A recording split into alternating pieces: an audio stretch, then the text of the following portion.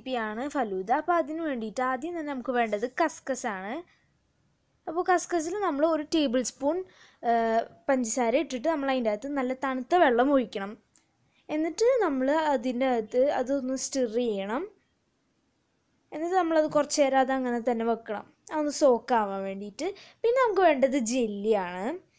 Jelly എങ്ങനെ ഉണ്ടാക്കുന്നതെന്ന് വെച്ചാൽ നമ്മൾ ആദ്യം ഇവിടെ ചെറി ഫ്ലേവർ ജെല്ലിയാണ് എടുത്തിട്ടുള്ളത്. ചെറി ഫ്ലേവർ ജെല്ലിയാണ് ഏറ്റവും ടേസ്റ്റിയും ആയിട്ടുള്ളത്. ചെറിയൊരു പുളിപ്പൊക്കെ ഉള്ളതായതിനെ. അപ്പോൾ ആദ്യം തന്നെ നമ്മൾ ജെല്ലി പൗഡർ ഫുള്ള് ഇടണം അതിൻ്റെ പാത്രത്തിലേക്ക്. പിന്നെ നമ്മൾ ഒഴിക്കേണ്ടത് ഫുള്ള് നമ്മൾ പിന്നെ നമ്മൾ ഒഴിക്കേണ്ടത് 3/4 കപ്പ് ഹോട്ട് വാട്ടറാണ് നമ്മൾ ഒഴിക്കേണ്ടത്.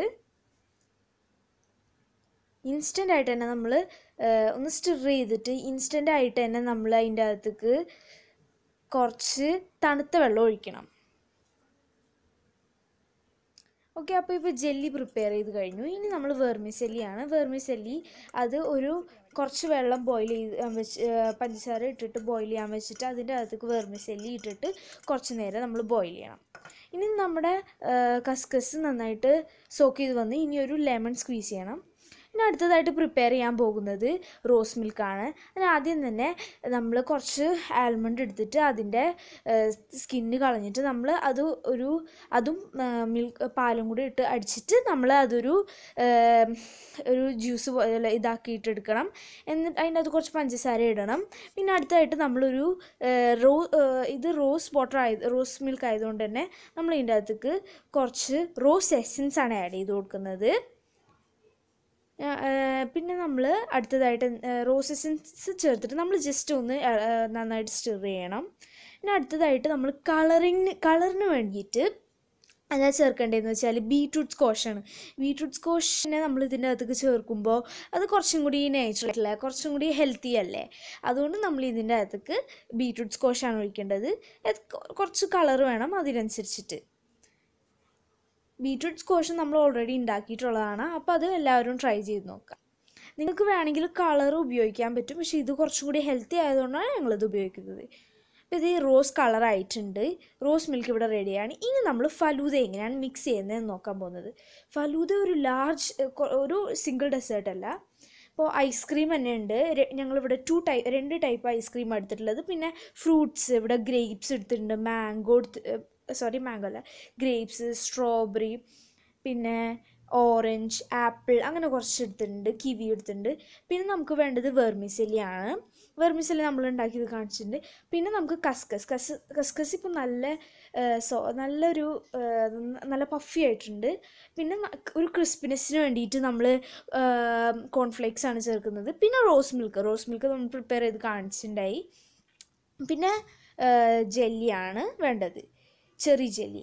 അപ്പോൾ ഇങ്ങനത്തെ ഒരു ഗ്ലാസ്സാണ് നമ്മൾ എടുക്കുന്നത്. പിന്നെ ഈ ചെറി നമുക്ക് ഗാർണിഷിങ്ങിന് വേണ്ടി ഉപയോഗിക്കുന്നത്. ആദ്യത്തെ ലെയർ ഒരു സോഫ്റ്റ് ലെയറാണ്, അത് കസ്കസാണ്. നമ്മൾ ഒരു 2 ടീസ്പൂൺ ഇടണം. നമ്മൾ കുറച്ച് ഒരു ലെയർ പോലെ ഇടണം. പിന്നെ നമുക്ക് വെർമിസെല്ലിയാണ് ഇടേണ്ടത്. അതും ഒരു ലെയർ എണ്ണയിട്ട് നമ്മൾ ഇടണം. ആദ്യത്തെ 2 ലെയർ നല്ല സോഫ്റ്റ് ആയിട്ടുള്ളതാണ്. അയ്യോ, സ്പൂൺ താഴ്ത്തുപോയി. അല്ല, ഇനി അടുത്തായിട്ട് നമ്മൾ ഇതിൻ്റെ അകത്തേക്ക് ഇടേണ്ടത് എന്താണെന്ന് വെച്ചാൽ ജെല്ലിയാണ് നമ്മൾ അടുത്തതായിട്ട് ഇടേണ്ടത്.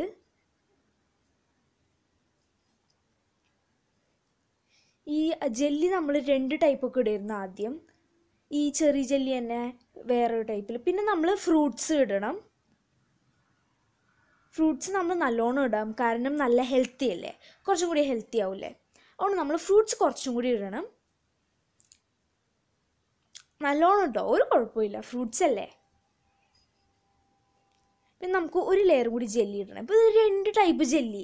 ഇത് തന്നെ ഒരു കണ്ടൻസ്ഡ് മിൽക്ക് ഒഴിച്ചിട്ട് പറഞ്ഞാൽ എൻ്റെ ഉമ്മ പണ്ട് ആദ്യമൊക്കെ ഉണ്ടാക്കുമായിരുന്നു. അതാകുമ്പോൾ കുറച്ചും കൂടി നല്ല ടേസ്റ്റ് ഉണ്ടാവും. നമ്മൾ കോൺഫ്ലെക്സ് ഇടുന്നതിന് മുമ്പ് നമ്മൾ റോസ് മിൽക്ക് ഒഴിക്കേണ്ടത്. റോസ് മിൽക്ക് ഈ ലെയേഴ്സ് എല്ലാം നന്നായിട്ട് നല്ല മിക്സ് ആക്കാൻ സഹായിക്കും. റോസ് മിൽക്ക് ഇങ്ങനെ താഴത്ത് പോകാൻ നല്ല രസമാണ്. ഇത് ഫുള്ള് പിങ്ക് കളർ, നല്ല വെറൈറ്റി ആയിട്ടുള്ളതാണ്. പിന്നെ വേണ്ടത് നമ്മളതിൻ്റെ മുകളിൽ കോൺഫ്ലെക്സ് ആണ് ഇടുന്നത്. നല്ല ക്രിസ്പി ആയിട്ടുള്ള ഒരു ലെയറാണ്. ബാക്കിയുള്ള ലെയേഴ്സ് കമ്പയർ ചെയ്യുമ്പോൾ കോൺഫ്ലെക്സ് ആണ് ഏറ്റവും ക്രിസ്പി ആയിട്ടുള്ളത്.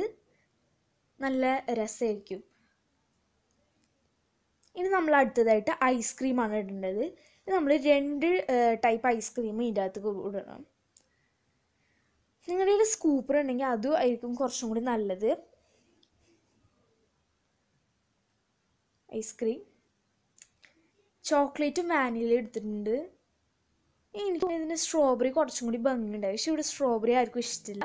അത് കാരണം ചോക്ലേറ്റും വാനിലയും എടുത്തിട്ടുള്ളത്.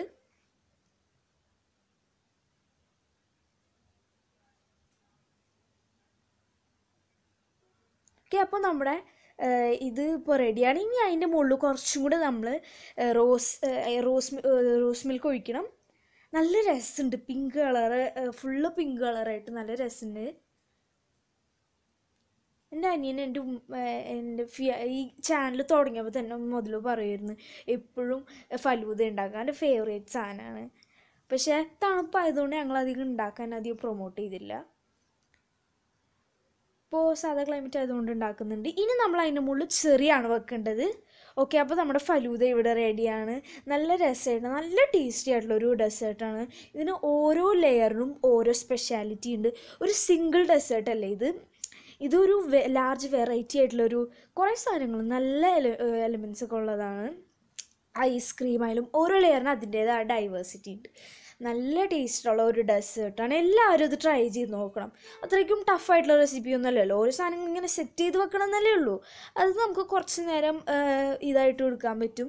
പിന്നെ ഫലൂദയ്ക്ക് ഒരു സ്പെഷ്യൽ ഗ്ലാസും സ്പൂണും ഉണ്ട്. എന്താണെന്ന് വെച്ചാൽ ഈ ഫലൂദ ഒരു ലോങ് ഗ്ലാസ്സാണ്.